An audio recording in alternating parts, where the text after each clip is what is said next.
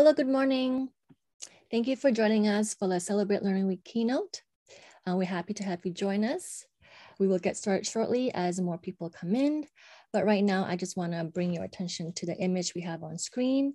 We have an image of university students walking outdoors with today's session title of the keynote with Dr. Timothy Cordes on the hurdle and the highway, how we think about inclusion, accommodation, and disability and why it matters.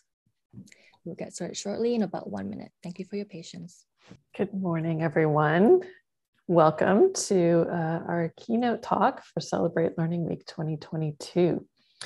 The hurdle and the highway, how we think about inclusion, accommodation, and disability, and why it matters, with Timothy Cordes.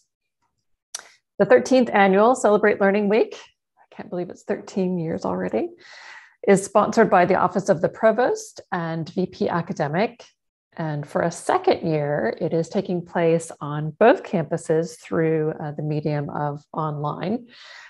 So it's sponsored by provost offices on both campuses.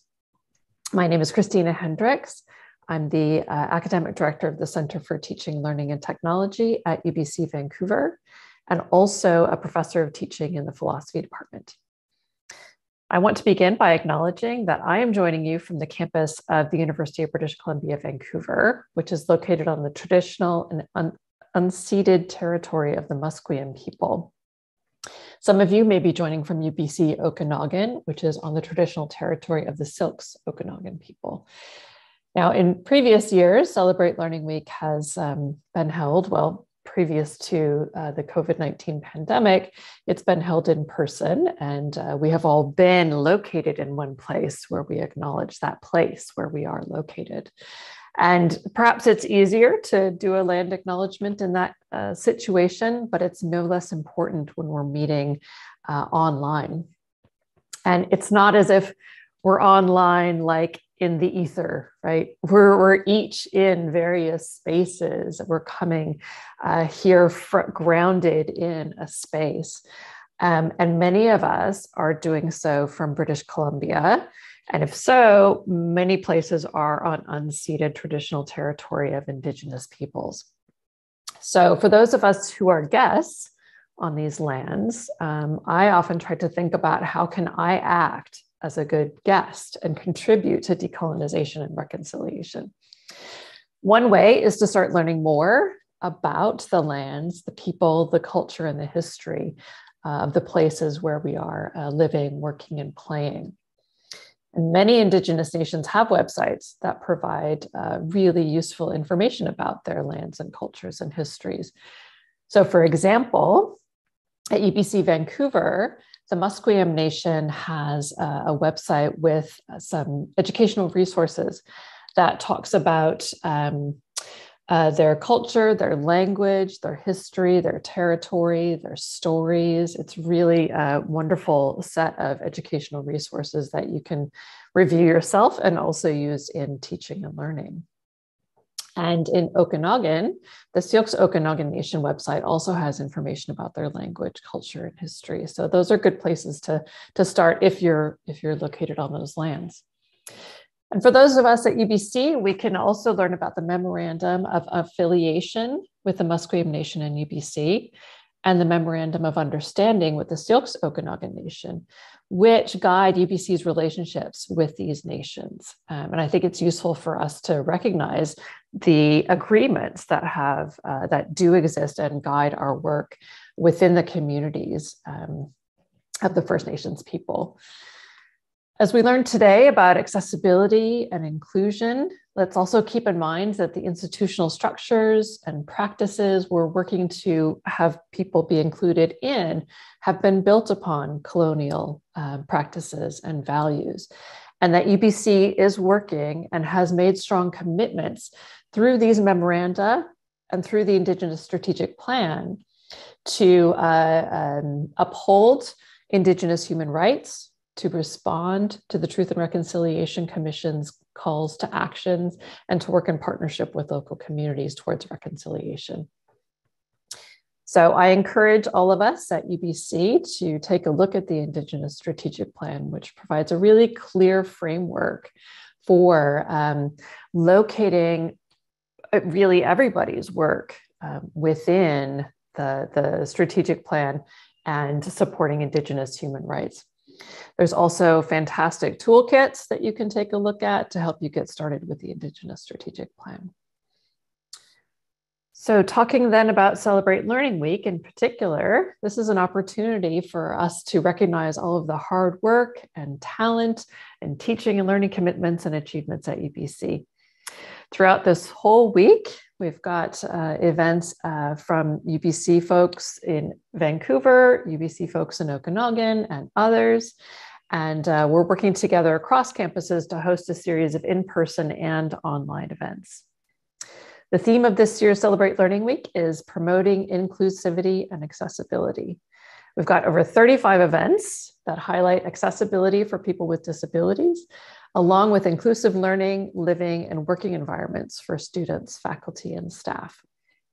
So I've got a full list of events at celebratelearning.ubc.ca. So talking about some practical things about the session today. We have a few housekeeping items before we get started. So we invite you to participate in the session, however makes most sense to you, with your camera on or off. Sit down, stand up, walk around, have a snack, have a pet beside you, whatever works for you.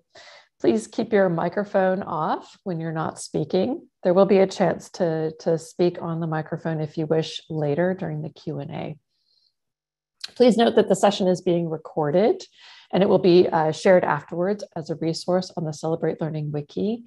If you do not wish to have your voice or video recorded, please keep both of those off. The chat will not be recorded. The event has a live captioner. You can enable this feature by clicking on the CC button on the bottom of the Zoom screen. And we also have 2 American Sign Language interpreters joining us today. So thank you very much to all of those folks for their assistance during the session. We have disabled the general Zoom chat for this event because our keynote speaker is unable to attend to the chat while also doing the talk, and we want to limit distractions for him. So you can still engage in the session through Zoom reactions. At the bottom of your screen, you can use the private message Zoom chat if you're having any technical difficulties. So Rachel Lee is our tech support. And if you're having problems, please connect with Rachel Lee through the Zoom chat. Later in the session, there'll be time for questions and there will be several ways to engage. So during the presentation, we have an opportunity for you to post questions using an online site called Slido. You do not need to have an account. You can just go to the website and type in your question. On the slide now is a community agreement slide that has several words on it that I'm just going to describe. So to ensure an open, inclusive, and respectful dialogue and participation, we'd like to start by recognizing this space as a place of learning for all of us. And we'd like to share with you a community agreement, which describes a set of guidelines that help to set our intentions for how we'll work together today. So starting at the top right, we would like us all to acknowledge that this is a space of learning. So learning from and with each other. Next, we'd like to acknowledge that discussions regarding diversity, inclusion, and discrimination can sometimes raise strong emotions. They can sometimes be uncomfortable. They can be felt, these emotions can be felt quite differently by different people for various reasons. For those who are sharing lived experience of discrimination or other harms, or for whom this might bring up those experiences, I hope we receive their discomfort with care. And for those who have not lived that experience, hope we can lean into discomfort and use it to guide our growth. So that's the third note. The third word is recognition, recognizing that discomfort and recognizing these emotions and working with them to support our learning. So, next word is impact. We ask that you listen to each other's perspectives and that you be accountable for the impact of our words, even when this is different from our intentions. And lastly, responsibility. We recognize that we're all responsible for equitable, generative, and respectful dialogue. And facilitators in this session, including myself, our Q&A facilitators, who you will meet later, and our keynote speaker, supports this goal of responsibility for equity. So please join us in helping to set the space for a generative and respectful dialogue as you engage with the session today. And finally, now we'll be able to introduce our keynote speaker, Timothy Cordes. We're excited to welcome Dr. Timothy Cordes, who's joined us this year for the Celebrate Learning Week keynote address. Dr. Cordes is a blind person who graduated as valedictorian from the University of Notre Dame. He went on to earn a PhD in biomolecular chemistry and an MD from the University of Wisconsin-Madison. In graduate school, he developed software to describe protein structures with sound. Dr. Cordes also completed a general psychiatry residency at the University of Wisconsin in 2011 and a fellowship in addiction psychiatry in 2012. He's board certified in both. From 2012 to 2018, he worked for the Veterans Administration. And from 2016 to 2017, he led the Madison Veterans Administration as the medical director for addiction services. He's currently the interim director of the psychiatry department at the University Health Services, which serves students at the University of Wisconsin-Madison. He's presented nationally and internationally on the lessons he's acquired while navigating this path. So I want to say thank you, Dr. Cordes, for joining us. Welcome, and I look forward to your talk. Thanks so much. It's really great to be here with you guys virtually. I'm on DeJope land in Madison, Wisconsin. It's about 75 degrees out there today. It looks a little warmer than maybe what you guys have. So I'm really thankful. It's really neat that an institution focuses on learning and gives it this, this spotlight. And so it's nice to be a part of that. And I'm really glad I was invited. Let me get my slides going here. So disclaimer, I don't have any financial conflicts of interest to disclose. I will say I'm an unapologetic advocate for people with disabilities, and that comes through. So I don't consider that a conflict, I consider that an interest. These opinions are solely my own. They don't represent the University of Wisconsin, Madison, or Point and Click, a software company I work for. So yeah, in my background, I've been the student, I've been the graduate student, I've been the researcher, I've been the doctor, I've been the leader of doctors. And so I think that gives me some perspective to think about how we think about accommodation. As a psychiatrist, I know that how we approach things, how we think about them, makes a lot of difference in our outcomes. So we can talk about that. We can talk about how we recognize our biases and ways to become better learners. I'll give you an example case of how this plays out, and then move from the hurdle to the highway. How do we convey most people safely to the goal of learning with the least impediments, and then ideas on how to generalize from there. And then ultimately we'll begin to put it all together. So there should be a picture of a hurdle, I believe. And so in this notion, we think of educational tasks as hurdles that students or learners overcome on the way to their path of enlightenment or learning or training. And the disability may present additional challenges there. And some students may need extra accommodation to clear the hurdle. This comes through in our language all the time, overcoming challenges, and it's the default way of how we think about it. The person with the disability needs to clear the hurdle, which turns out to be perpendicular to the path of learning a lot of times, as our hurdle demonstrates. So how did this really present to me? Well, I was about 18. I was going to study at the University of Notre Dame. And before I set foot in a classroom, I met with all the heads of the departments. They were showing interest, and they sat on one side of a large boardroom table, I put my seeing eye dog to rest underneath, and I sat on the other side with my parents. And the head of the biology department slid a book much like this over to my father, pointing at a picture much like this, and said, how is he going to learn this? Right? Here's the hurdle. How is he going to learn this? And so what was he saying, really? He was saying, teach me. How? I'm a scientist. I'm a learner. I'm a scholar. Teach me. So with non-judgmental curiosity, the teacher can become the student again.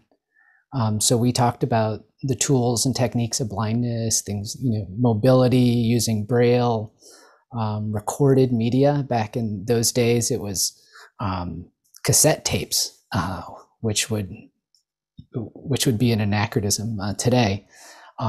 Braille, the ability to make raised line drawings by tracing on paper that exposes a raised line where you drew.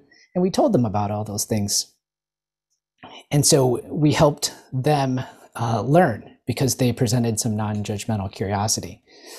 It was gratifying. I ran into Dr. Dooman the next semester on campus, and he said, I wonder if I gave all the students dark glasses, if they would do as well as you. It was a compliment, and I thanked him for that. And then he told me to go get a haircut because I look like a hippie. I appreciated the first more than the latter, but probably got a haircut anyways. So we all have these biases, and this is a common one.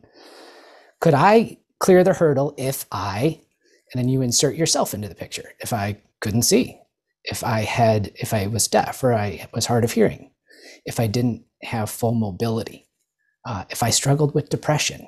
So we always tend to put ourselves in the center of this question. And it doesn't always happen consciously, but it happens nonetheless. So as a psychiatrist, we have this idea that comes from psychotherapy of the countertransference. And so this is a construct that encompasses how a therapist feels towards a patient. And often it needs to be brought into conscious awareness. We all see through our own lens.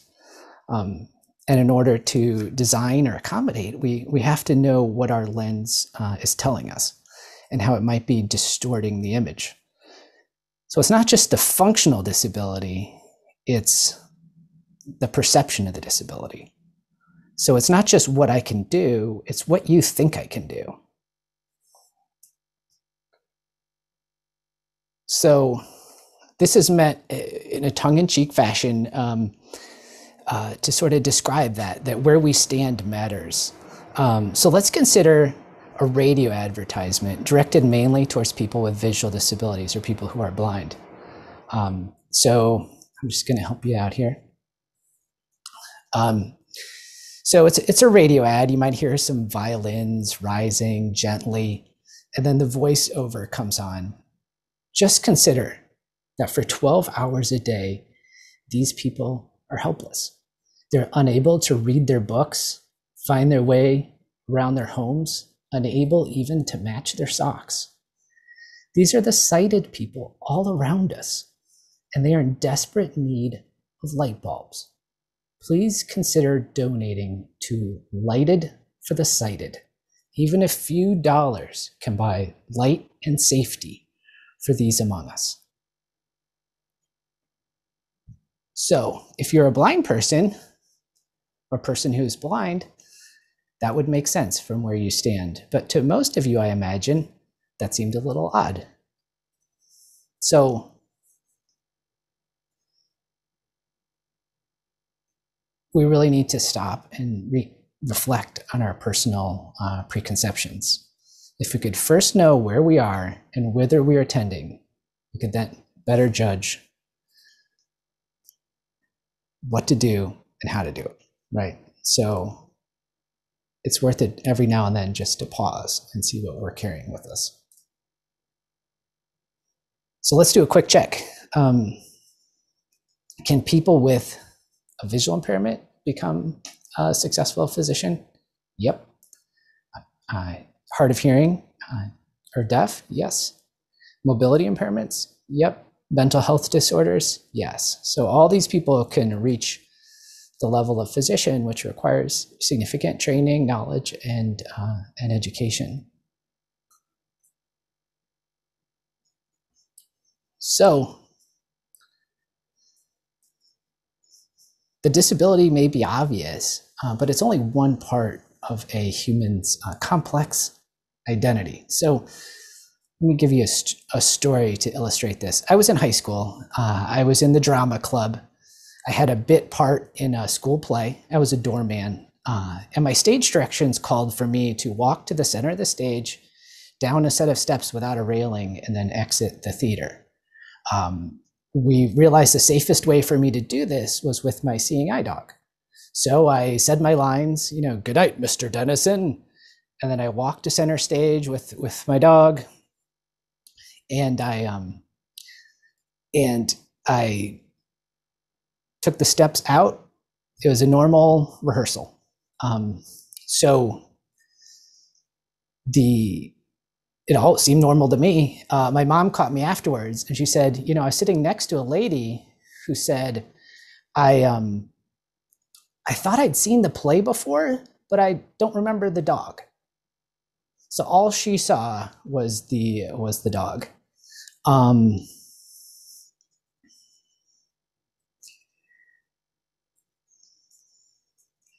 And I just wanted to check in. Can I get feedback that I re-engaged my screen after that exercise a couple slides back?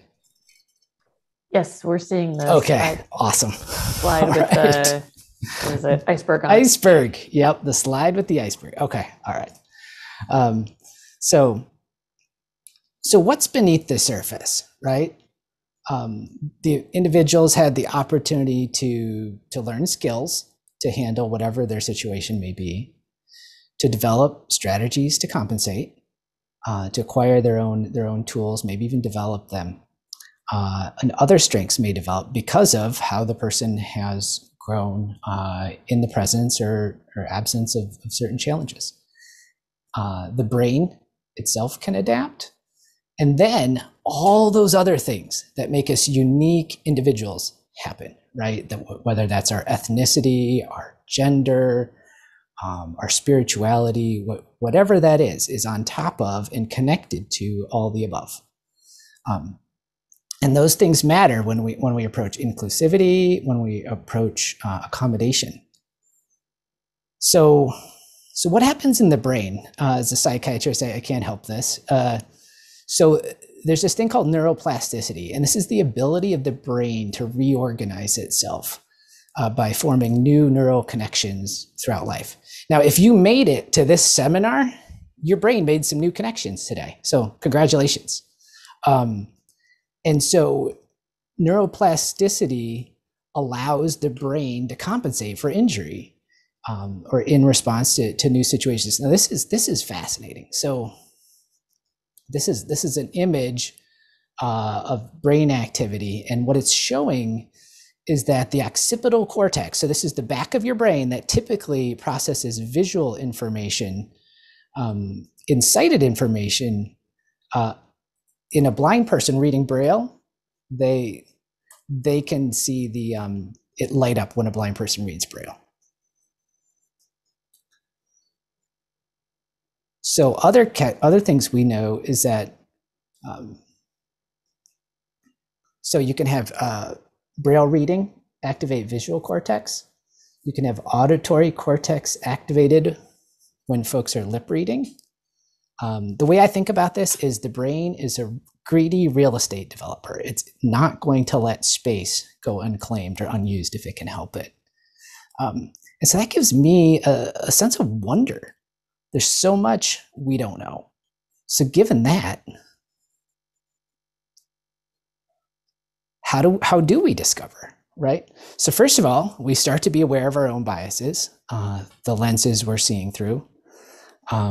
Star Wars quote for any fans out there: unlearn what you have learned, because sometimes the things we've learned get in the way, and sometimes they're just wrong. And then we can use non-judgmental curiosity. How is it for you tell me, try to peek into someone else's lived experience. And then we align the goal to teach with their goal to learn. We're both here for the same reason. And so let's put those reasons together and get some synergy. And then I call this relocating the uncertainty. So we say to ourselves, well, it will be done. Let's figure out how, instead of spending our time trying to decide if something can be done. I'll give you a perfect example of this. So I was in medical school, and we have a 2-week anesthesiology rotation. And one of the tasks in that rotation is to put a breathing tube down the throat of a patient to breathe for them. So I had this wonderful attending physician. His name was George Arndt.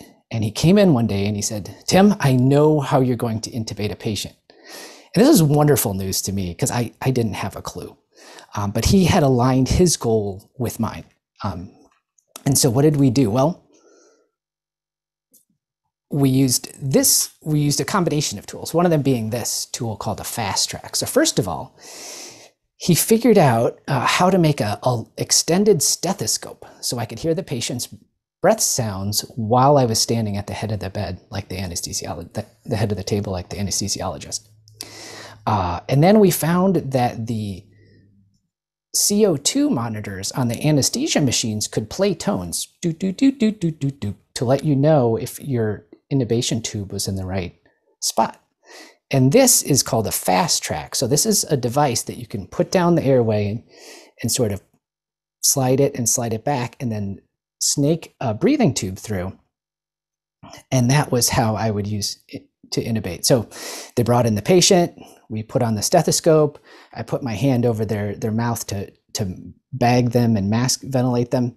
And then I put in the ET tube, and then I heard the boop, boop, boop, boop, boop, boop, boop, boop, boop, boop, which meant the patient was breathing. And then I had to stop and take a breath myself because I successfully done it. But by putting these things together and relocating the uncertainty, we'll figure out how to do this. It's, that's how we achieved this goal.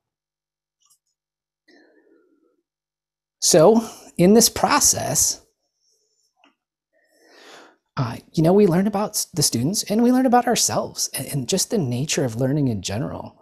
And the student becomes the collaborator, not just the vessel we're filling with knowledge, right? And I sort of paraphrase the old saying in a little different way. When the teacher is ready, the competent student will appear. When we're ready to participate in this learning, the student will be there. So I'll give you an example from my life that I think illustrates several of these concepts. So the question is how,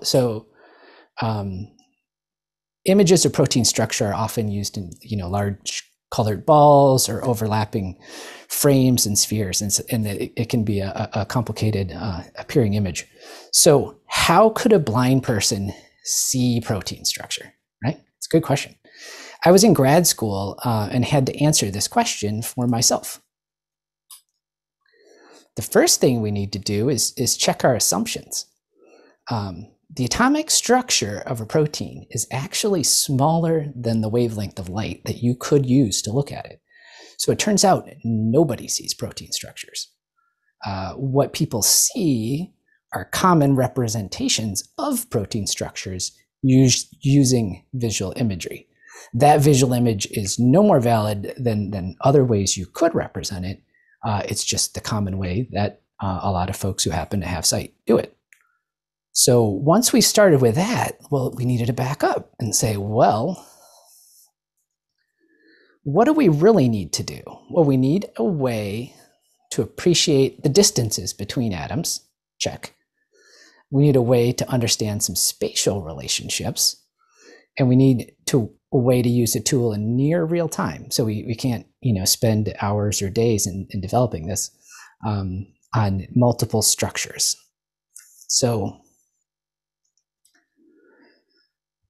So what could we do? Well, we take a look at our survey. We look what's in our toolkit. What was in my toolkit at the time? So we have technology, we have computing resources, There's publicly available routines to put together graphics and protein modeling images. I had the support of my supervisor, Katrina Forrest, and this is important. I couldn't have done this without her backing and collaboration. And I had some techniques and skills. I had auditory, spatial abilities. I had some musical experience. I had a short-lived stint in a band in high school, and I had some programming experience. So these days, if we were to face this problem again, it might be different. We might be able to 3D print relatively simply and easily, make models. This might look a little differently now, but these are the tools we had at the time. So what we decided is we would make a program. A friend suggested I call it TIMMOL, text interface to macromolecules. So what you do is you essentially scroll through 3D space, of a protein with a selection sphere. And then text output, which can be read on Braille or speech, etc., will describe what's in the circle or what's in the sphere. So as you imagine scrolling through an Excel spreadsheet, cell by cell, and reading what's in each cell, you're just doing the same thing in 3 dimensions with this program.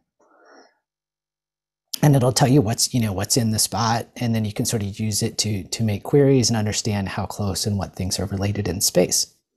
So that was a good start.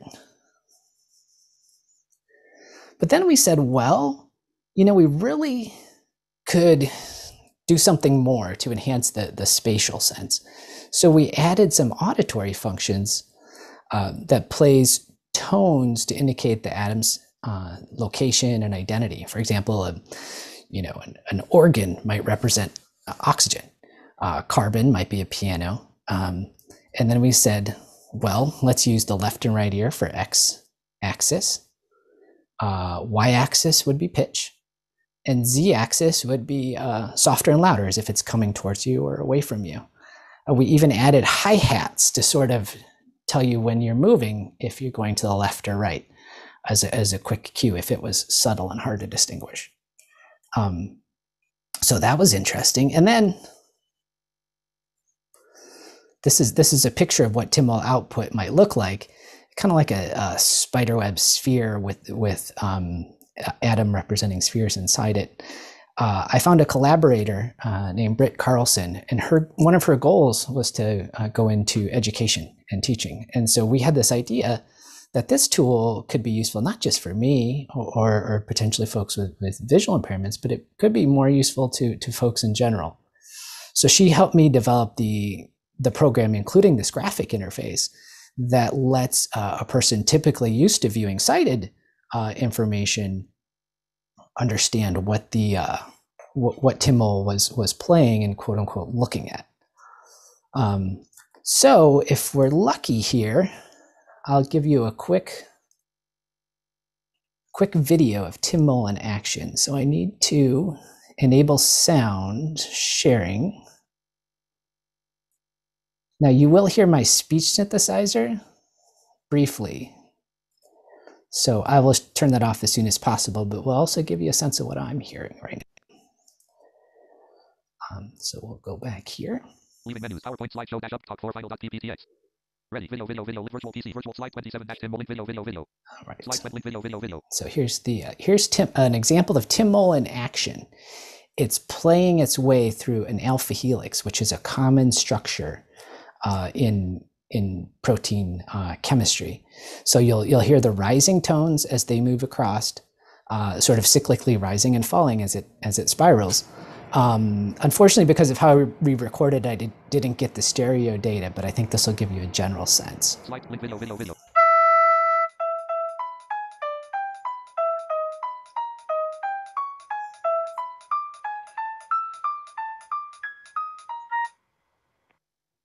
So let me get my audio back here. More button drop down. Space.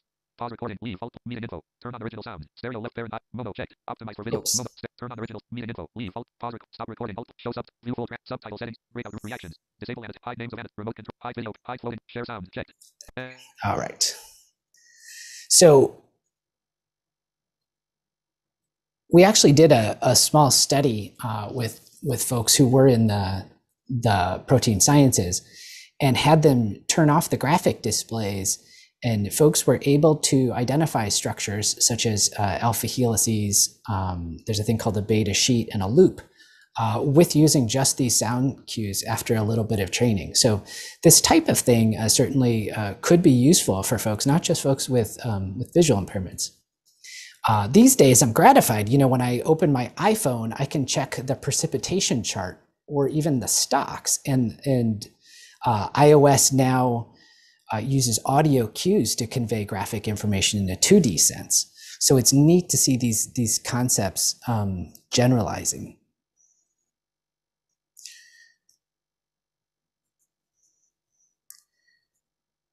So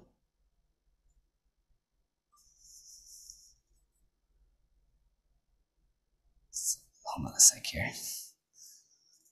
My speech, and I think the slides are out of sync here. Hold on, folks.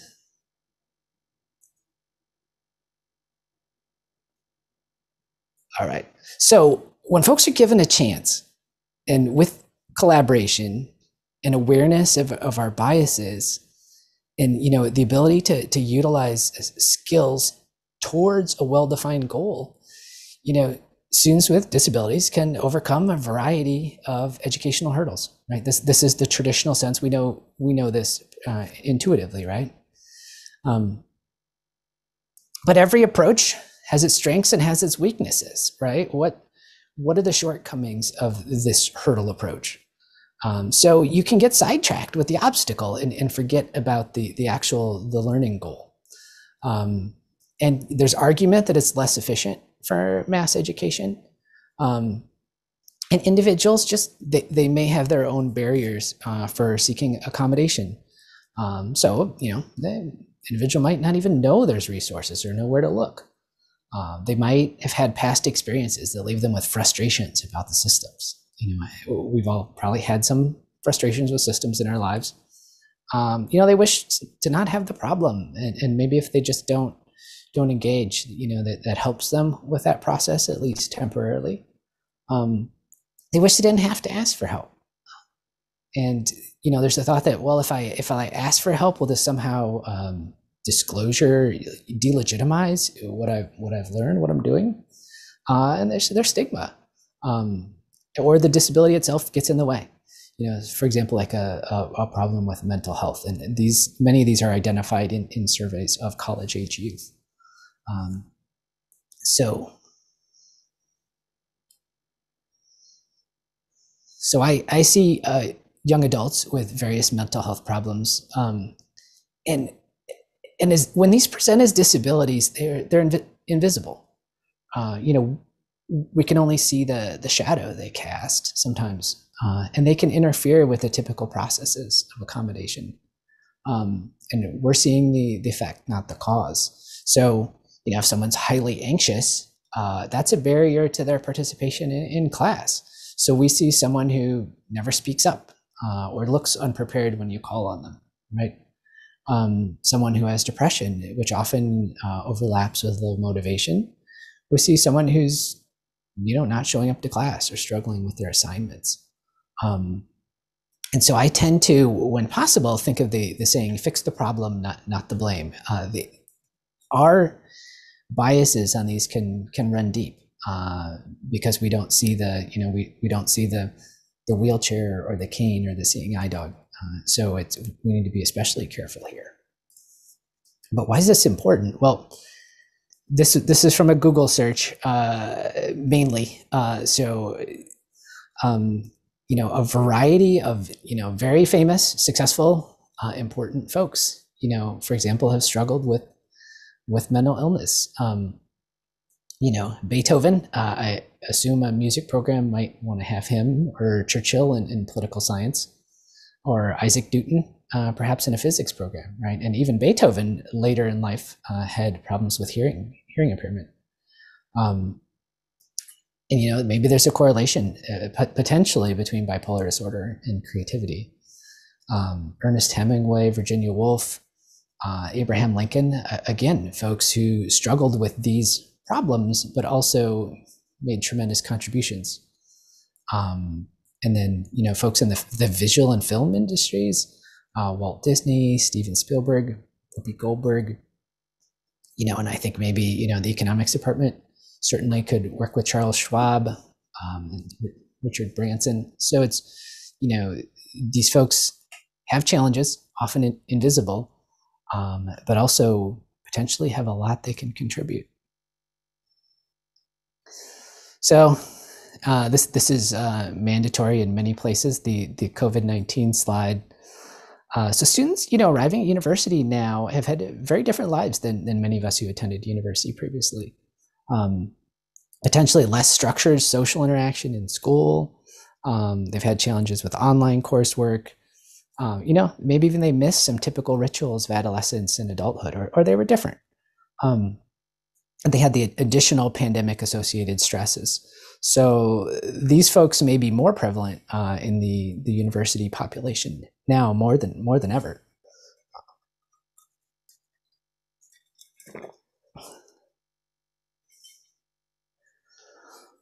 So currently, I work as a psychiatrist at a university with around 40,000 students. It's interesting to note when we think about barriers. When I went to hire for the job, I was interviewing one of the head folks, and I said, "Aren't you going to ask me how I'm going to do blah, blah, blah?" And she said, no, we get it. We know you can handle this now. And so it was nice to know that there are points in situations where the disability and the hurdle does not take center stage.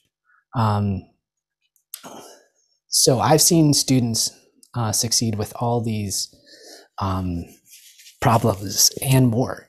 Young people are in a learning space. They're ready to grow and adapt. Their brains have not finished maturing. They're often highly motivated.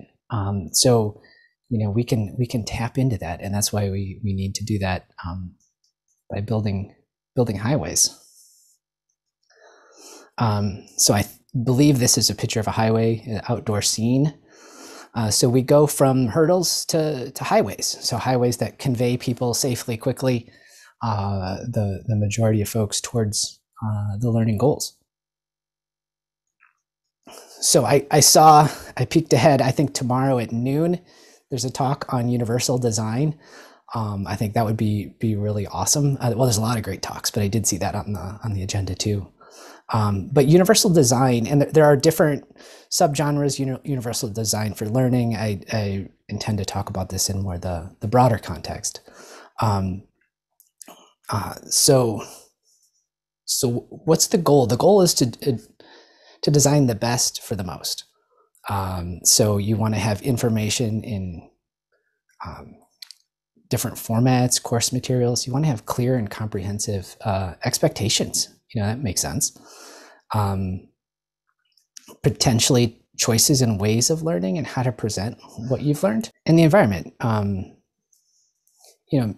minimize the physical barriers and components to learning, the challenges at that level.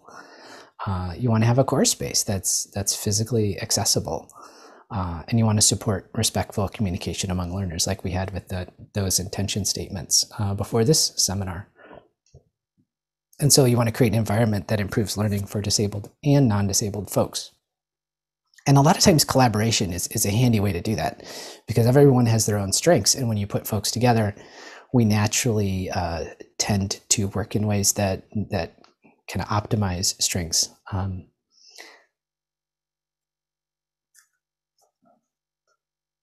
So what are some ideas? So you begin with the goal in mind. Why are we teaching this? What's the core? Where are we going with this, and how does the task relate to it? So if the goal is to show mastery, can you give people opportunities to write versus present? Things like that. Is it important that people dispense their knowledge at a high rate, or can you give them time, to take home tests or do tests where time is not the pressure? I see students whose focus or wakefulness varies throughout the day. So can students have, testing at different times a day to optimize how they learn and work best? Another neat concept is the flipped classroom. I've seen some really interesting work on this, where students engage with the learning activity, not just watch a video of a lecture, but engage with the learning activity and then come to class to work on something collaboratively. I've seen, publications where this has been done in, 1,200 student engineering courses. It's a pretty fascinating way to build in some inherent inclusivity. So, these are complementary processes. I'll give you an example. When I went to work at University of Wisconsin, I called the company who makes the medical record software, Point and Click, and I said, hey, I'm a blind person. I'm interested in this. And I wound up working for the company, and they told me, we're building from the ground up a web platform, and we want it to be accessible. We want to build it right from the ground up, and would you be involved in that effort? So these things happen collaboratively out in the world. You sort of have to tap into them. And these individual processes that we talked about with the hurdles and the group processes that we talked about with the design can happen simultaneously. And there's common components. We need to be aware of our assumptions. We need to tap into the available tools. We need to focus on the goal at hand, right? And the more we build this is the cool part. The more we build universally, the less individual accommodation may be needed, but it also frees up the bandwidth so that we can help with the hurdles when they approach. So if you can get 80% of your students, 85, whatever, cruising with these universal techniques, that frees up energy and time to help the individuals with the individual hurdles. So iteration is expected. Success is not final, and failure is not fatal. It's the courage to continue that counts, from Winston Churchill. We don't have to get it completely right the first time, and we won't. But in these ways, faculty, teachers, leaders can be models of continual growth, right? So we hold ourselves accountable, we collaborate, and we share what we've learned. So in doing this, it's not just what we're delivering that is teaching, it's we're the message. It's how we demonstrate these processes as leaders. So just a final pearl, an oyster starts by facing an initial challenge, a difference, something that chafes, that seems odd. Is that a unique student with an educational challenge? And then you have the educator seeking to teach for all, right? With time, care, and iterative smoothing, right? The grain of sand in the pearl, or in the oyster, becomes the pearl, right? So it's through this iterative process of adapting to challenge and smoothing and highway building that we build, right? And this can be the story of education for all, including those folks with disabilities. So those are my thoughts. Thanks for your time, and I will be happy to participate in the Q&A shortly.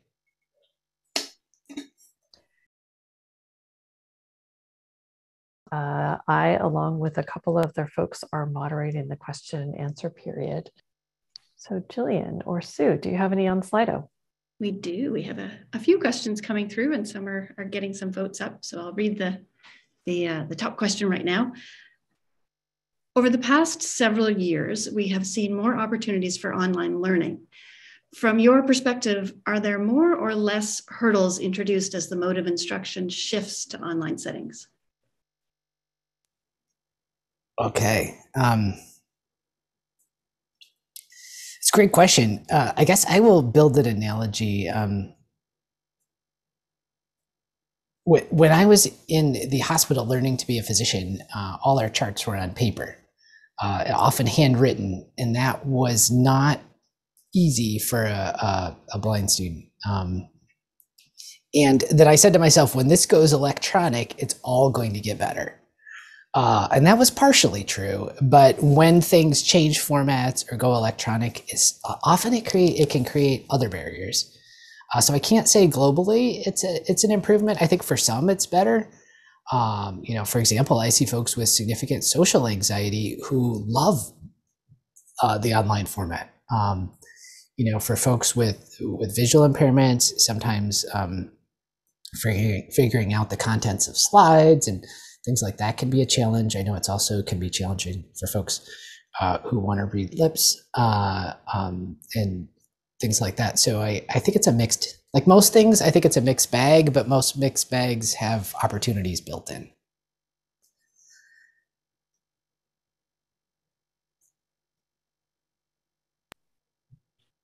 Great, thank you.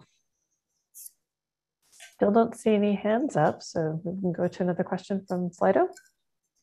Absolutely. Yeah, this question is sort of teaching related. Something that comes up in discussions of inclusive and accessible teaching is that it requires extra effort and strains the instructor's already limited time and resources. How do you address that kind of response to inclusive teaching? That's a great question. I mean, there's so many stresses on instructors' time and resources already. Like I totally hear that as a concern.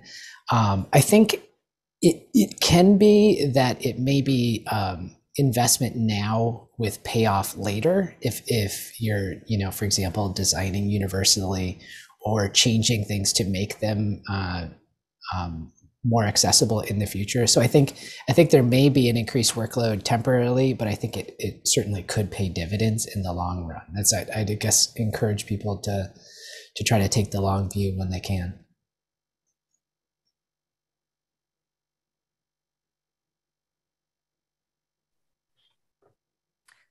Julie, you want to keep going? Okay. The next question, how do you find out if people need a highway? How can you offer these supports, or how do you advertise that extra supports are available? Thinking of folks who may not realize they're available or know how to ask for them. Right, exactly. And that's the beauty of the highway. So in this metaphor, that should be sort of built into the course. So the course is designed in a way, in an auditorium that you can get to mobility wise, challenges, braille labels on the door, where information's available, those sort of things. So the idea is to build the highway into the class design so the student doesn't necessarily have to ask for it. And that's the universal design approach. Can I ask a quick follow-up? Sorry. Sure. It's Christina. Yeah. So if I'm thinking about the highway, I just was thinking about some specific things I might do for students who are visually impaired or blind, or those with mental health challenges. So like, just what are a couple things that might be particularly impactful? Yeah. So just like the course materials, like how are they accessible? Is it, is there an accessible web page? Can folks get to them in a way that's meaningful using, braille, enlargement, whatever? Or is are the recorded lectures in a way that someone who's hard of hearing or deaf could access? So it's sort of building it from the ground up with those approaches. Thanks. Sure. And just a reminder, you can also use the raised hand function in Zoom and speak on the mic if you choose, but you also could use Slido instead. Oh, somebody's going to speak up, right? Maybe. Otherwise, we'll keep going with Slido. There's great questions on here.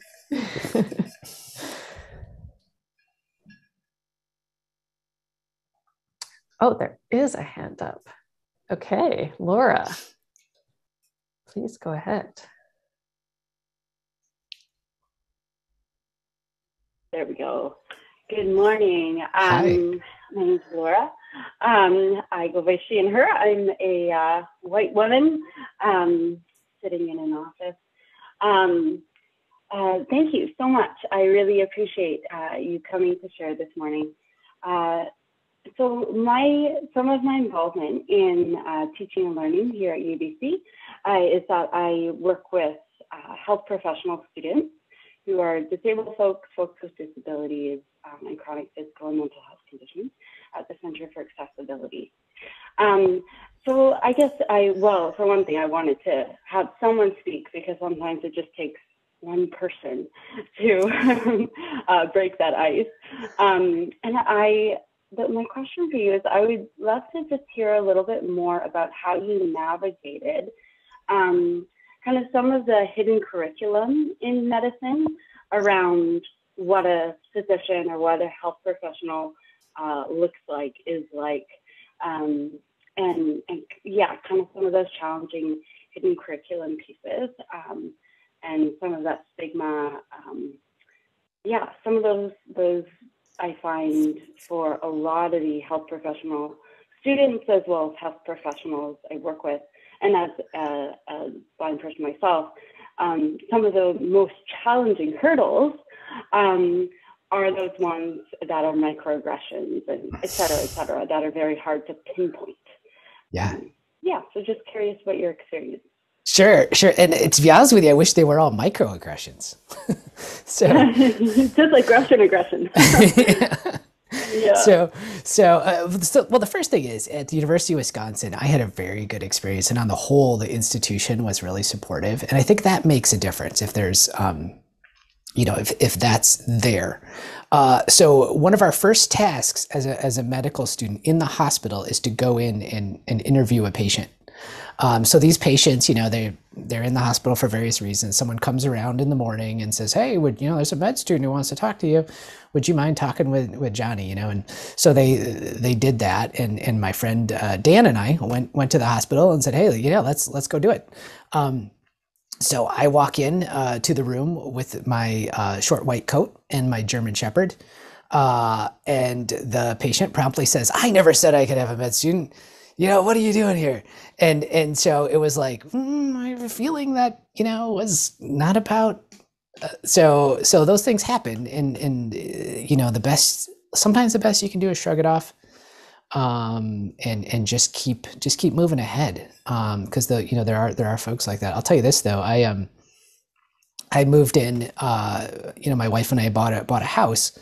And it turns out across the street from us is a physician who was on the admission panel when I came to the University of Wisconsin. He's become a friend of mine, but he said, when you got in, I didn't think you could make it, but I was wrong, and so you sort of have to leave room for people to recalibrate and save face too. So I think that's part of it. I think you try to walk the walk, you model and copy what you can, you shrug off what you can't, and those are sort of my general strategies.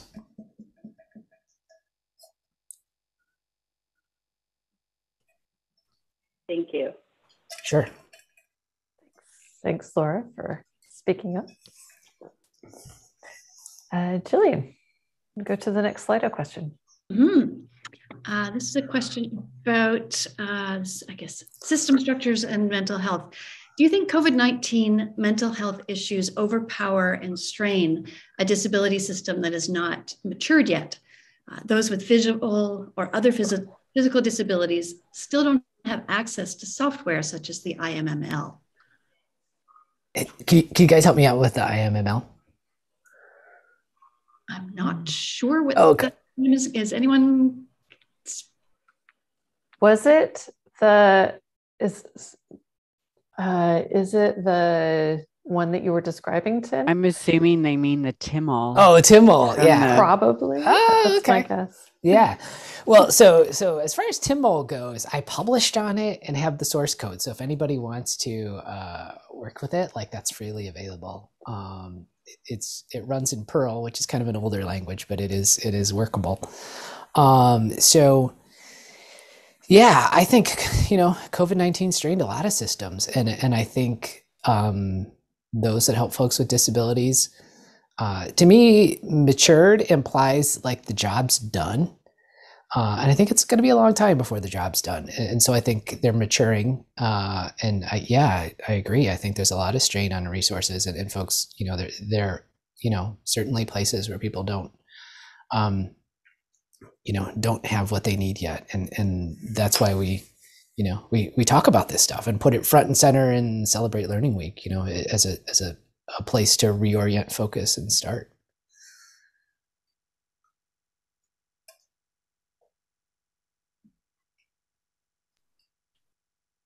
Okay, go to the next question, Julie. This is a question about your own experience, Tim. What inner resources and external resources have you tapped into through your and early career to develop your inspiring possibilities mindset? Oh my goodness. I'll write a book someday. But it started out, my parents were wonderful, are wonderful. They're wonderful to me growing up. My father, engineer, get the job done, Tim, let's solve the problem. And my mother was a social worker when I was very young and had the emotional, social emotional support. I had those two, and then I had my older sisters who wouldn't let me slack off, who wouldn't let me get out of chores because I couldn't see. For example, when they were mowing the lawn, I was hand clipping around the house the weeds because they wouldn't let me slack off. So I think those things mattered a lot. I've had the good fortune to run into a lot of wonderful people, make some good friends along the way, and couldn't have done a lot of this without them. Luck. Pasteur says chance favors the prepared mind, and I've certainly had a lot of lucky chances, and hopefully I've been prepared enough to take advantage of some of them. So I think that's sort of my general. I do acknowledge, that I've been very lucky too. So.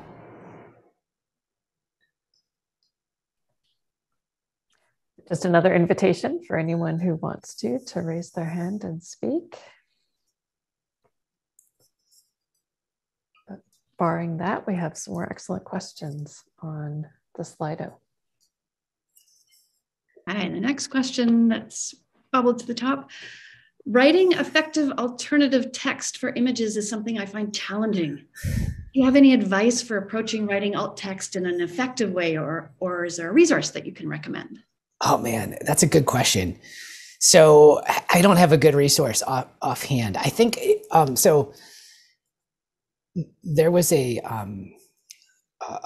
clerk who would work in our front desk, and he would send out pictures of his, cats or animals or doing fun things. And it turns out he was alt text captioning for me specifically. I think because he knew I was the only person who would read these emails among the mass audience. And he was so good at it. And I think the thing that made him good at it was that he tried to, say to himself, what would I want to know? Or, it's like the begin with the goal in mind. What's the core thing that people ought to take from this, and then working backwards. Or it's maybe like writing a news article. You put the headline first. So I think it's kind of that idea. I know there is better and better automated attempts to do alt text or image descriptions, which can be a backup. But yeah, it's a challenge, and I appreciate folks who do it. It's really neat. Thank you. I see a hand up from Wei Chao. Hi, my name's Wei Chao, and you should hear her pronounce. I'm actually Dr. Cortez's co-worker. I'm really grateful that he allowed me to join his talk. And this is, Tim and I had conversation often at clinical settings, so we talk about cases, but this is more of a personal question for you. And then for me, I guess, big question, have you ever had doubt,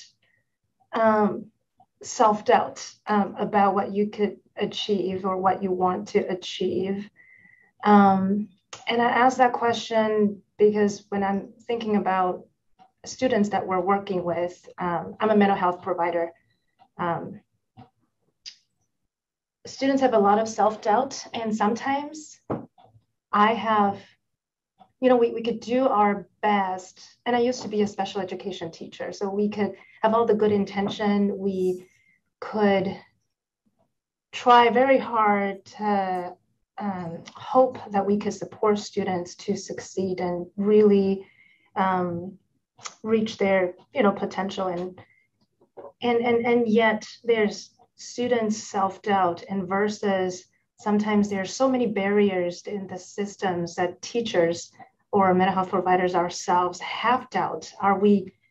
I don't know if I'm always confident and to be able to say, hey, hanging there, you'll be able to make it someday. And so I guess, the question of how do you manage that? What keeps you going? That's a great question. So I'll give you a story. So I was applying to medical schools. I applied to, I don't know, a dozen. I went on interviews, got a lot of rejections. There was actually one school, we talk about microaggressions or whatever. I finished the whole interview day for various reasons. I probably should have been a shoo-in for this school. And they brought me in a back room with a couple other faculty and said, regardless of how good your application is, you're not going to be a med student here. And so those things were all piling up. And I think I had maybe one application out left to the University of Wisconsin. And I was actually I just said, well, if I can't do this, I'm going to be a DJ in Alaska. So I was reading my demo tape, preparing that in my friend's room when the call came in from the University of Wisconsin to say, hey, why don't you come and join our program? So things could have gone differently, and I could have, been a DJ in Alaska. Because these things happen, and we're human beings moving forward, time's proceeding. Sometimes, when do we change course? And that's a tough one. So like my failing is sticking too long, at things, and maybe when I should have changed course sooner. And we all have to walk that balance, and it's really hard to know for somebody else. So when I get in that position, I give folks the benefit of the doubt, because I say what I've wanted somebody, say no to me, what I want, and so I sort of flip it that way. So yeah, sure, I've had my share of doubts, and but I do think it's a real challenge. And you're right. Sometimes it's worth hanging in there, and sometimes you need to change course. My friend had a poster of Albert Einstein playing basketball.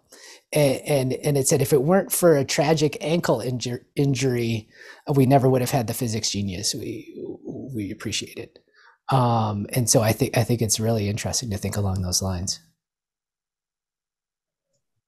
Thank you. I wanted to note that there are a couple of resources being shared in the chat. So thanks to folks who are sharing those resources with our moderators. So one is from Harvard about Harvard University digital accessibility, about writing good alt text to describe images. Another one is from the Diagram Center, diagramcenter.org, also image description guidelines, image description guidelines. So we've got a couple of things being shared in the chat. So thank you very much for those. This is awesome, right? This is what happens when you bring people together, right? Exactly. So keep them coming.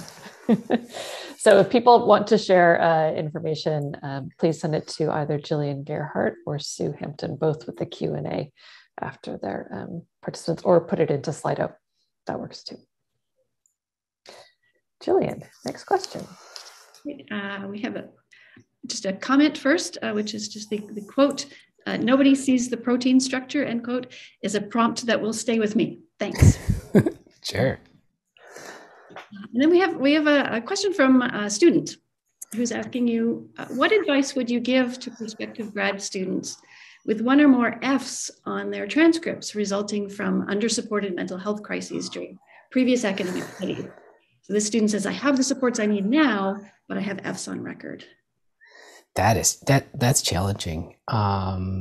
Sometimes if you could make a connection with somebody in the field or the topic that the F was in that says, I'm aware of this student's challenges, and now it seems like they're, able to do organic chemistry, or, like you certainly could go that route.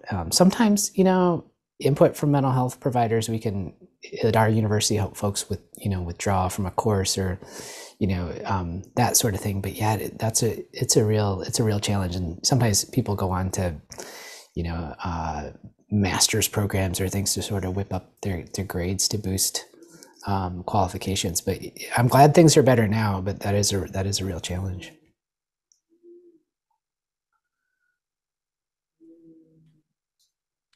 Thank you. There's something in the chat I'm going to look up, and then I'll talk about it in a moment. So Jillian, if you want to go ahead with the next question. Certainly. One of our other students has also just messaged that for that student, you may be able to apply for special consideration on disability related grounds if you're applying to UBC grad studies. Oh, cool. And thank you, Laura, for that comment. So the next question is, you talk about the importance for educators of doing the work on our own biases. Do you have any suggestions for addressing ableism in the classroom to ensure that students with the visible and invisible disabilities experience a safe and supportive learning environment during group work, etc.? So helping students to address their own biases. That's a good one. So one exercise I've done in other talks, which just as an example, I've taught about the photonically dependent folks is a way that blind people can think of folks who are sighted, and just sort of thinking of all the things in the world that are built for that use case, you know, computer monitors, light bulbs, colored clothing, and just sort of, you know, potentially from any given perspective, think about what's, you know, think of barriers or challenges or how that person might conceive things differently. Certainly you could direct towards resources about people with disabilities to sort of give them ways to look at that angle. But I think it's really just that ability to start to take a step back and see your own lens. And it's not just disability, you know, it's gender, it's ethnicity, it's all those things. And that's work we're all doing in various levels.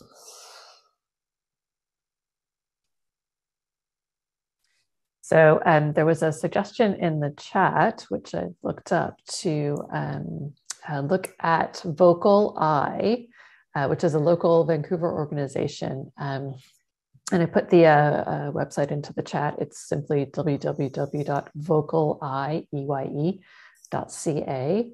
And it's a nonprofit society. They do live description of arts for blind people in Canada. So they provide greater access to theater, arts, and cultural events for people of all ages who are blind and partially sighted. And so I haven't had a chance to really look through it carefully, but it sounds like they provide auditory descriptions of arts events. So yeah, I went to our local theater this past year, and the guy at the counter is like, oh, you know, we have, if you call us ahead of time for certain plays, we have a describer who will, you know, sit in the back and tell you what's going on. And it's amazing, that kind of stuff. Yeah, that sounds like that's what they do. Yeah. So it's great. Thank you to whoever shared that. No hands up. So let's keep going with the Slido. Hi, this is a question from Jennifer Gagnon, who said, I'm a disabled instructor. What are your thoughts about bringing your disabled identity to classroom? I disclose to my students, most reactions are positive, but some are negative. How can being open about disabled identity enhance learning, and what are the risks in doing so? Oh, that's a great question. So I face this a little differently. You know, as a psychiatrist, I always, if I'm bringing my identity in, I'm asking myself, what is this doing in my case, for the patient? You know, so I think in the classroom, maybe what is this doing potentially for the learning experience of the students? So I think, first of all, you know, being able to answer that question, I think is helpful. What are the risks? The risks are you're putting yourself out there, right? You know, you just look at Twitter, right? Someone has a good idea, and you know, 15% of people think it's terrible, right?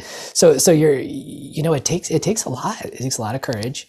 So I give you credit for that, but it does, you know. So I think what are the risks? The risks are that, you know, you're going to have to deal with stuff that, you know, maybe people shouldn't have to deal with, or you're gonna get pushed back, and so you have to decide, you know, is it worth it? And then it circles back to, how's this helping the learning? And, you know, are you able to ride that wave? And I think if you think it's helping the learning and you could ride the wave, then there's probably, you know, significant value in it. Because I think, I've transitioned from being the student who squeaked in to medical school to training people. I actually have a fellow this year who rotated with me back in the day as a medical student.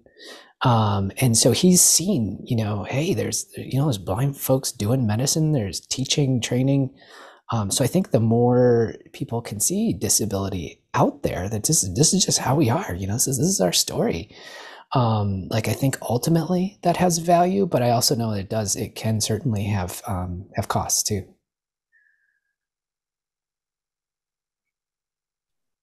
Thank you so much. Anyone else want to raise a hand to speak?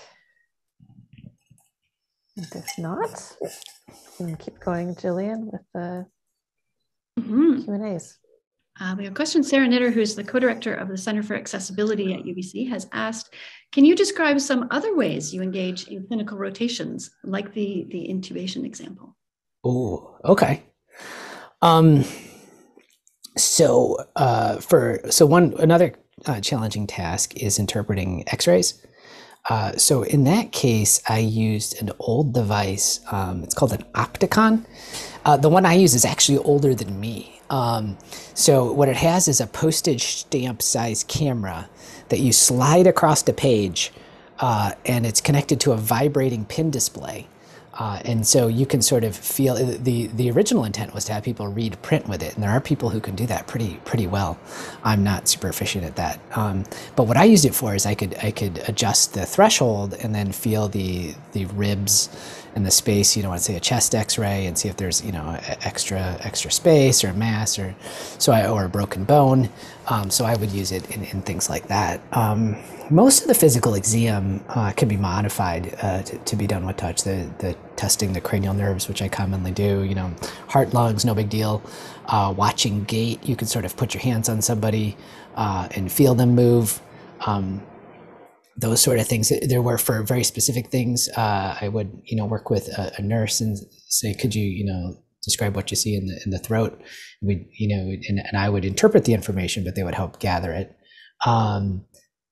Likewise with rashes, often you can feel the rash as well. So those were sort of the kinds of things that I would do in the clinical space.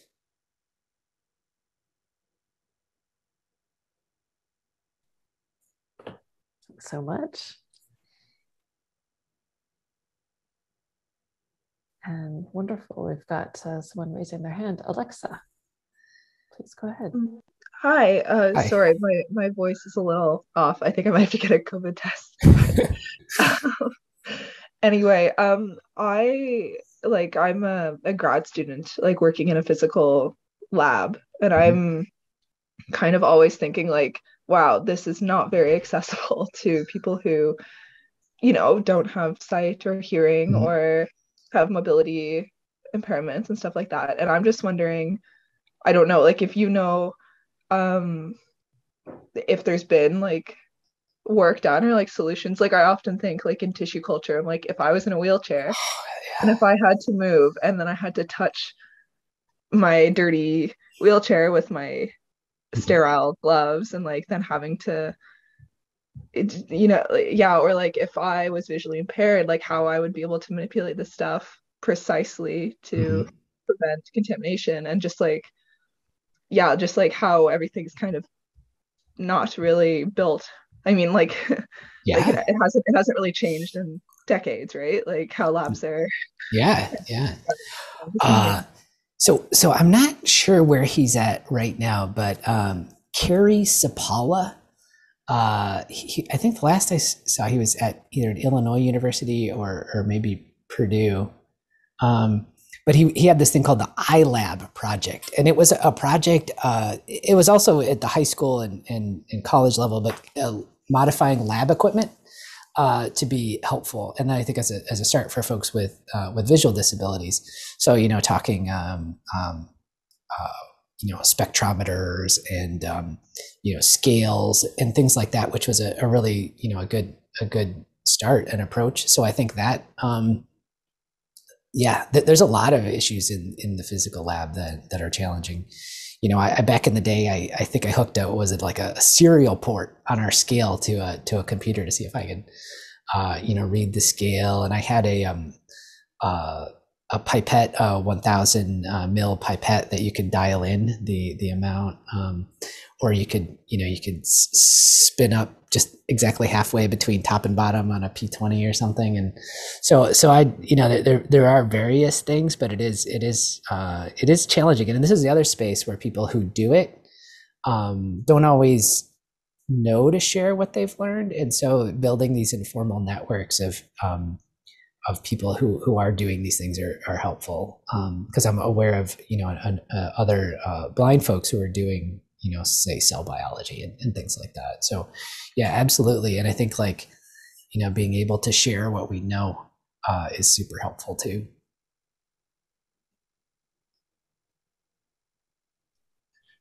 Thank you so much, Alexa. That's so helpful to hear, the things that I don't work in a lab, so it just wasn't crossing my mind, but that's really helpful to know. Yeah. I'm seeing in the chat a resource being shared by a participant called, it's from accessiblecampus.ca, and it's called Creating an Accessible Science Laboratory Environment for Students with Disabilities. So it's a PDF from 2014. So there's that being shared. There's also Docs with Disabilities podcast, stories from various health professionals with disabilities, docswithdisabilities.org. Oh, and they're coming quick now. There's another one. Coalition for Disability Access in Health Science Education. That's hsmcoalition.org. Coalition for Disability Access in Health Science Education. Fantastic resources being shared, everyone. Thank you. I've also just posted in the chat a question from a PhD student to the UBC community. So if people have responses, and I'll post them back. This question is there an active support group for students on campus? The student began their PhD prior to the pandemic and wasn't able to connect with other students and would like to learn about opportunities for ways to do that. So if anyone has any suggestions, please feel free to send them to me and I'll post them back into the chat for the student. And then for the next Slido question, if you want to take one more, I know we're running close to our end of time, but let me know, Christina. Yep, go ahead. Hi. As an employer supporting staff, I find it challenging to find a balance between flexibility and accountability. I found accountability to be a powerful way to support staff in finding, quote, the highway. Do you have any thoughts to share on this? Yeah, I run a team right now, and I agree. I think, as an employer or lead, I think if you build the culture of accountability central, and then allow the flexing around that to achieve the goal, that's sort of how I approach it. For example, right now our university, and we're still working on, do we need to work from the office when we're seeing folks virtually, things like that. And so what we say is the accountability, the core is you need to be a provider who sees patients, and then we work with flexing around that to help people with their individual circumstances. So I think it's once again sort of focusing on the core and then building the flexibility in as ways to support people in meeting that core accountability. But I agree, accountability is critical too. So there's also something in the chat from Sarah Knitter from the Center for Accessibility at UBC Vancouver, who says, regarding accessible labs, we will try to get an adjustable height desk, hire lab assistants, rent a standing wheelchair for an anatomy lab, ... But yes, there is definitely a need for more physical accessibility in labs. That's from our Center for Accessibility. There's also, I'm hearing, a grad student support group starting up soon, Getting Through Grad School with Grace and Grit online support group, Tuesdays, May 17th to July 26th. 2:30 to 3:45 p.m. So there's a link in the chat for sign up to register for the grad student support group. Actually, no, it's not there yet. Sorry, that's just to me. I will put it into the chat. My apologies. I'll just post it right now. Oh, do you have it too? Yeah. Okay. Excellent.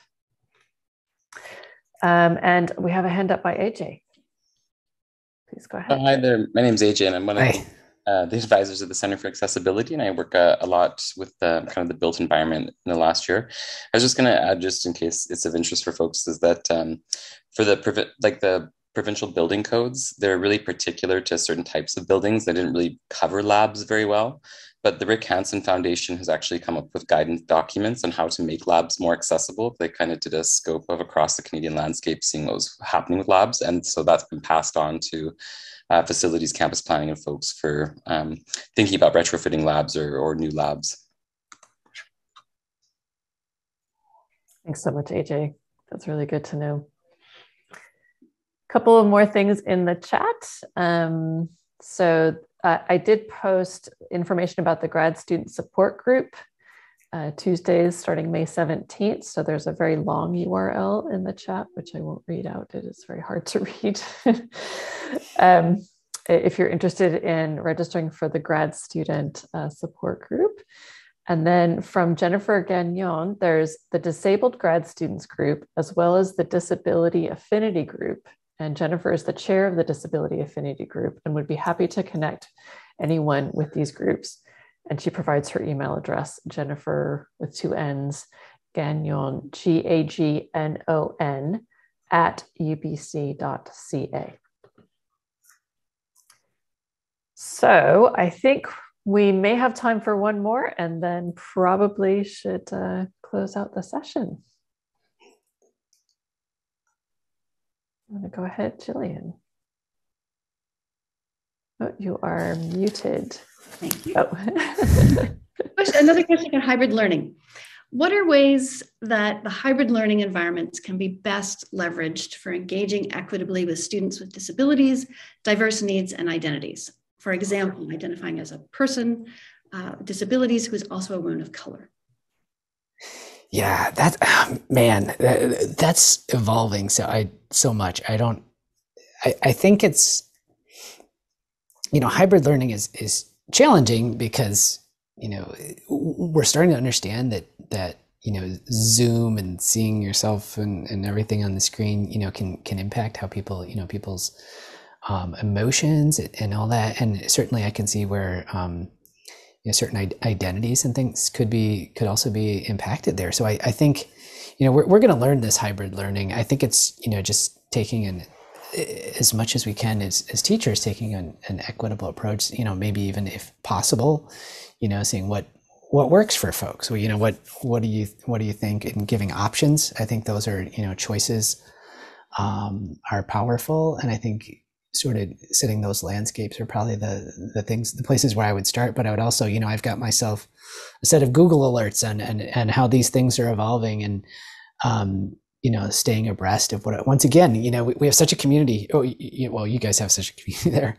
of folks who have ideas and knowledge. And I think just sharing what's working, I think is so powerful, especially as things are evolving. So I've just learned that we do actually have a bit of extra time. If you're okay, Tim, to take a couple more questions. Okay, I thought we were ending at 11:30, but we do have a bit of extra time. So Jillian, there's been a couple of upvotes in a few of these lately. So hi. How can institutions move towards creating that highway that you talked about through policy, systemic and structural ways? Yeah, that's a great question. I tend to be a tactical guy more than a strategic guy. So I don't, I think just having a policy and, getting the right stakeholders and in the room to craft something that says, and it might even be simpler than that, than just a mission statement. What do we believe, and where do we start from? So I guess I would say if you're going to craft a policy, it's, you want to make sure all the stakeholders are involved and begin crafting it collaboratively, because it isn't going to work if it's not done collaboratively. And when you do that, you want to make sure, if you can, you have the resources and, you know, whether that's time or support available to folks who are building the highway. Yeah, thanks. Just a quick follow-up on that. Very recently in British Columbia, well, there was an Accessible British Columbia Act that was passed a year or so ago, but very recently there's a new regulation that's applying it to post-secondary institutions. And one of the parts of that is to develop a disability committee, I think they're calling it, or an accessibility committee, where at least half of the folks and ideally more should be people with disabilities, so that you are involving the community if they're, you know, in whatever plans you make towards improving accessibility in the institution. Yeah. And I think the other thing that does is it offloads, you know, like you're letting the people with the expertise chime in so that the educator doesn't have to be the expert in accessibility. And I think that collaboration is just like so powerful. Thanks. I see a hand up from Mike. Good afternoon. Hi. Your comment about the BC Accessibility Act, is UBC establishing such a committee? Do you know?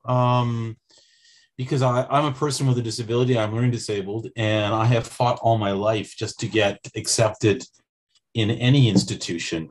UBC is not the best place for us. If I want support, I have to go to the Accessibility Center with my documentation, and I have to go begging an instructor to support me in some way. So I would really like to know, is there some way of connecting with that? Is there this group going on? Yeah, I'm sorry, I'm angry. Okay. No, that is perfectly fine. Thank you so much for your comment. It sounds very frustrating. This regulation just came into effect, was just publicized a couple of weeks ago. So as far as I know, there is no such committee yet, but I believe that post-secondary institutions will be required to have one. And I can't remember exactly by when. So that doesn't help you right now, but you know, something will be happening in the future. So thanks for your comment. I apologize that it's been a difficult situation for you. So shall we do one more, Jillian? Certainly. Before we do, there was a question, a person who'd sent a direct message, I think, to Alyssa perhaps about some employment opportunities. If you could just direct me, DM me directly, I'll connect you up with Sarah Knitter, and we can, or you can just email Sarah Knitter directly, and she's more than happy to chat. So next question that's come up is, could you speak a bit about the different ways people treat / respond to persons with physical / visible disabilities versus mental invisible disabilities? More judgment and blame towards those with invisible disabilities, as if they should just try harder to overcome, or that they are just weak. Yeah, that's it's a big difference. You know, with physical disabilities, people do you know, they're interesting things. I think they fall into that, you know, could I do that blank bias? You know, one of the ones that always cracks me up is, as a blind person, when I'm walking along, a sighted person might think they're helpful by stopping and being quiet, which renders them invisible. You know, and so people just do this kind of stuff automatically for folks with physical disabilities. With the more invisible disabilities, I think it's harder for people to wrap their head around, and I think it's so commingled with their own personal experience. You know, folks can, for example, close their eyes and have some transient idea of what it's like not to see, but it doesn't, you know, give you the sense of what it's like for that to be chronic, for example. But I think it's, you know, it's really hard to understand a bipolar disorder or you know, a learning disability in that internal same way. So I do think you're right. I think there's, you know, we'll just, you know, buckle down, push through with the more invisible disabilities. And that's, it's a real challenge. And I, like I say, I don't necessarily think it's intentional, but I think it taps into our own biases and where we've come from and what we've struggled with, or people in our lives have struggled with. And so I agree. People do approach it differently. And when people are comfortable to make the invisible visible, by sharing, if they can handle that, I think that helps us all. So that's kind of my thoughts.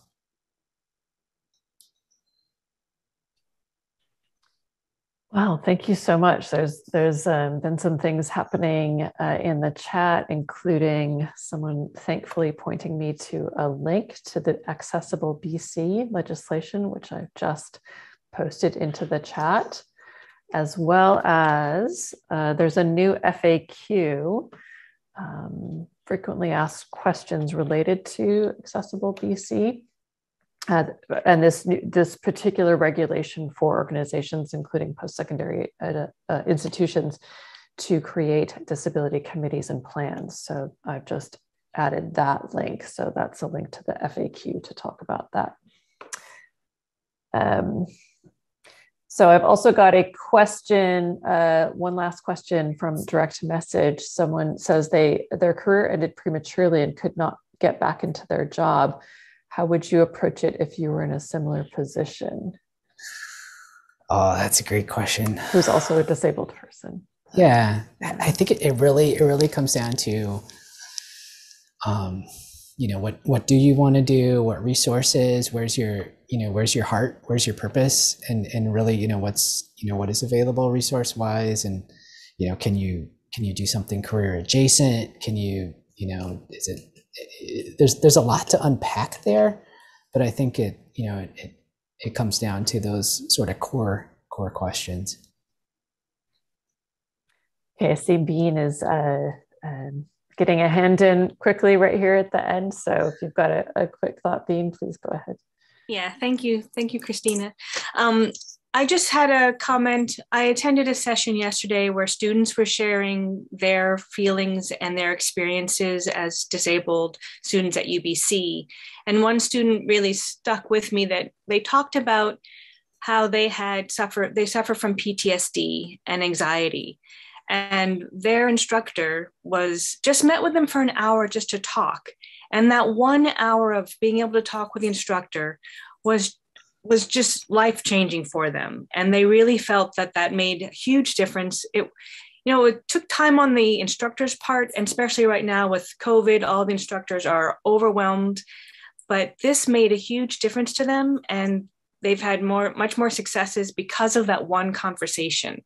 So I just wanted to share that with other people, to realize that taking an hour just to talk, and it doesn't even have to be about the disability or the instance, just to get to know their instructor, really can make an incredible change in their whole career at UBC.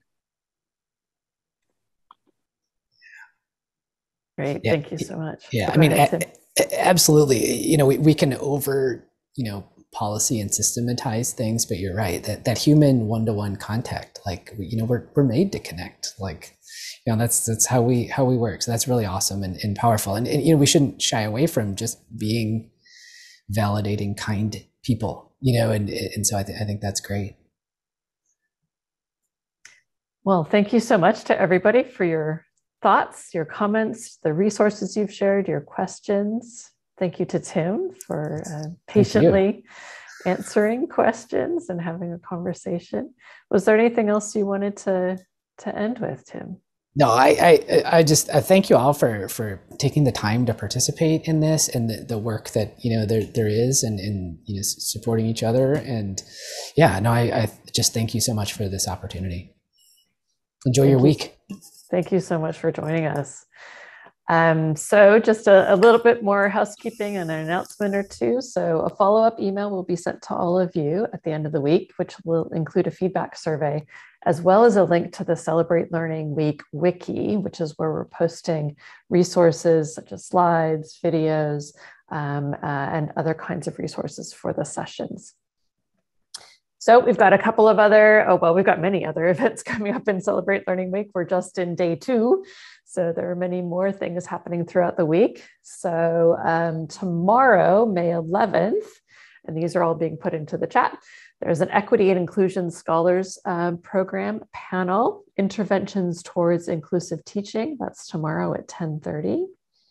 We have a faculty and staff panel, Teaching and Learning Accessible Practices and Support. That's tomorrow at 1:30. And a leadership panel with multiple leaders at the institution, Promoting Access and Inclusion for Learners of All Backgrounds at UBC. That's May 12th, Thursday, from 10 to 11:30. And if you want to see all of the Celebrate Learning Week events, please go to celebratelearning.ubc.ca, and you can click on the events portion of the site. So thank you very much. Thank you again to Tim. Thank you for your comments and your thoughts. Thank you to our live captioner and our ASL interpreters. Thank you to our moderators and to our event staff who made this run very smoothly. So I hope you have an excellent rest of your morning until it becomes afternoon very soon. Thanks so much, everyone. Have a good rest of your week.